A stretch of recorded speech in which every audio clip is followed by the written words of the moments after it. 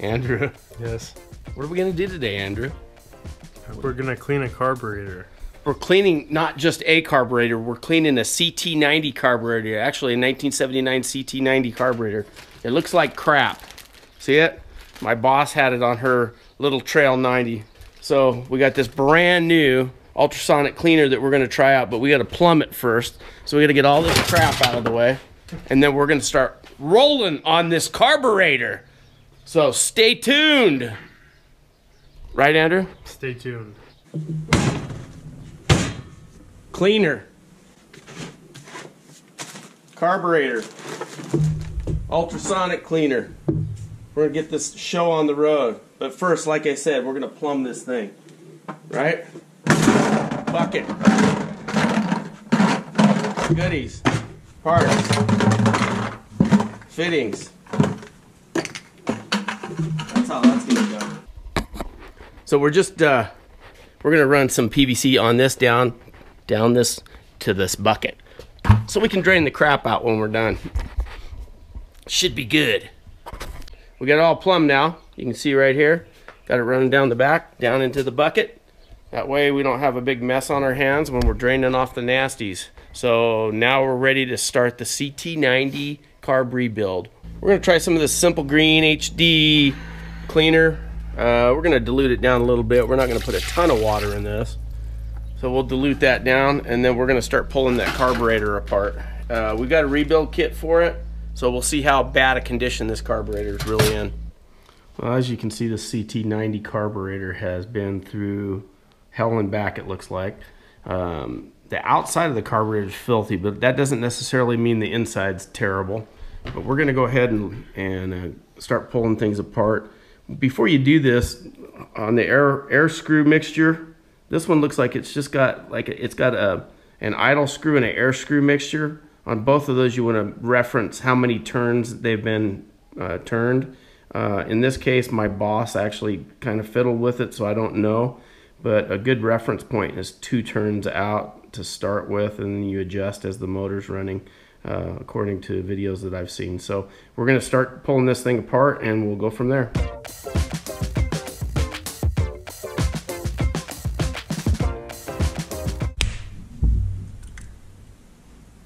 The inside of the carburetor doesn't look bad, as you can see, and that's usually a lot of times the case. The outsides get really bad, but the inside, it looks like the jets are pretty clean.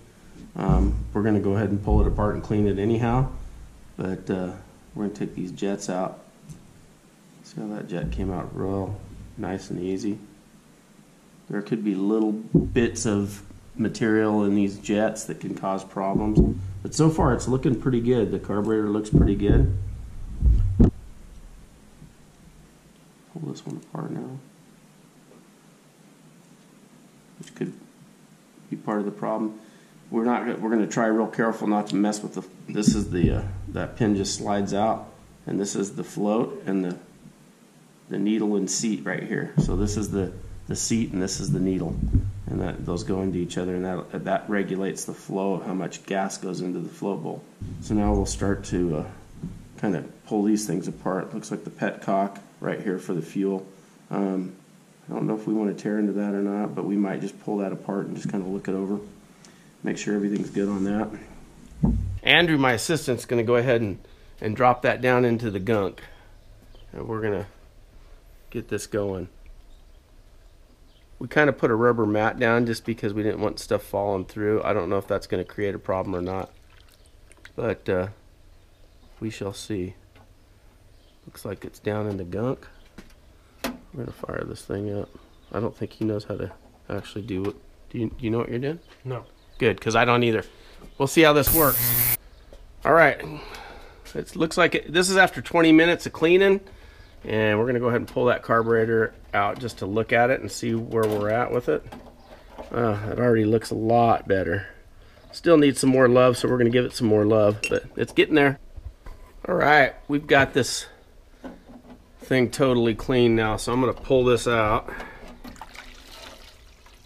This came out really nice, so you can see a huge difference. It looks like a brand new carburetor. Look at that. So we're going to start now reassembling it. I have these, you can pick these up on Amazon, but they're little jet cleaners, and so I just kind of chase these through the jets to kind of just make sure that there's nothing clogging those jets up, and they're all clean. Usually the ultrasonic cleaner will do its job. It'll get after these jets real good. So I'm just kind of checking these and setting them aside, making sure everything's clean on these things. Run one through this here. Goes through nicely. See, you want gas to flow. There's little tiny holes on the side that I don't have anything that I can run through there, but the jets are actually, if you blow through them, they're clear. Everything's clear. You can hold them up to the light and see light through them. So those are good. So we're setting all these aside right now. And you can see how clean this came out. And I just went ahead and rinsed this screen and put it under some clean water. So we're going to start reassembling this. Again, like this thing was already kind of out of adjustment, so I'm not too concerned about the adjustments on this one.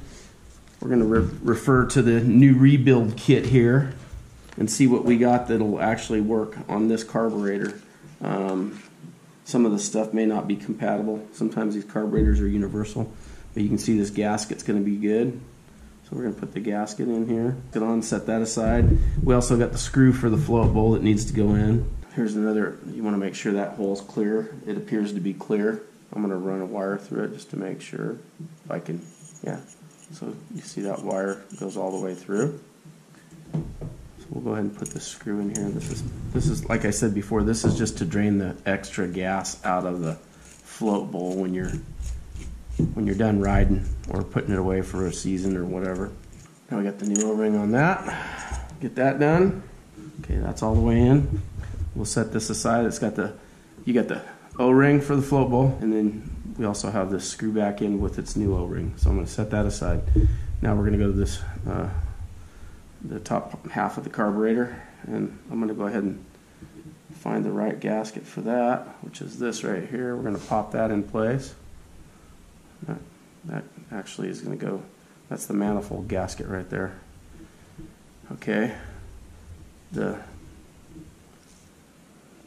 choke seems to be working fine. Prior to this, I ran air through this carburetor and blew it all out, made sure I got all the water out of it. Okay, so I've got the two jets right here that I'm putting back in. Those are going to go in next. We got all these, we got these two jets screwed back in. They're ready to go. Now we're going to go over to the side of the carburetor here, and we're going to get the idle and the air fuel mixture screw, or the fuel mixture screw put in. I don't know what you want to call it, but that's what it is. Anyhow, we'll get that back in. Okay, so I got this first screw. I think this is the idle screw. I'm not positive, but I got this one set. It's closed all the way, so I'm going to bring it out 2 turns. Now, they recommend that that's a good starting point, and then you adjust from there. So that's what we're doing. I'm going to get the next screw in, and we'll go from there. All the way down. You don't ever want to screw them down tight because it'll mess up the needles on these things. So we're gonna bring this out 2 turns, and then we kind of have a starting point. Now I haven't changed any of the settings on this float. See, this is all pre-bent and adjusted. So I'm assuming it's in the right spot, and we're going to leave it that way. So we'll go from there. Put the needle and seat in, or when you put the needle to the float on, you hang it off of this arm right here. You try not to bend these tabs, and then we slip it down on there. And then you just have to get the pin through there, like so. There we go. And what that does, that allows the fuel to come into the float bowl and fills up, and then as that lifts, that raises up and shuts the fuel level down. The float's back in. Now we're going to go ahead and put that float bowl back on. So that goes on like so. Go ahead and line that up. Put the 2 screws in. Okay, so now we got that all together. Now we're going to go ahead and, this takes a gasket right here. So we got a new gasket for that. We also need to put this screen in, so that I think the screen goes in first. It does. So we want to drop this screen in here the right way. The screen kind of helps prevent getting crap in the float bowl. And we'll drop that O-ring in and throw this on, and we'll be good to go. The carburetor will be done at that point. So it's fairly simple to do these carburetors. Sometimes they can be hit and miss though. Sometimes they work great, and sometimes you're like, what did I do to this thing? So you just kind of have to go through and make sure you get everything really clean.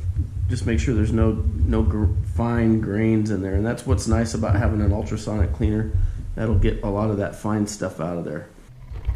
All right, well that's it for the carburetor. We got her done. It looks brand new. So if you have any questions, don't forget to ask down below, and I'll try and answer them as quick as I can. And also don't forget to like, share, subscribe, and just remember, I'm just a man in a cave causing mayhem. Thanks again for watching.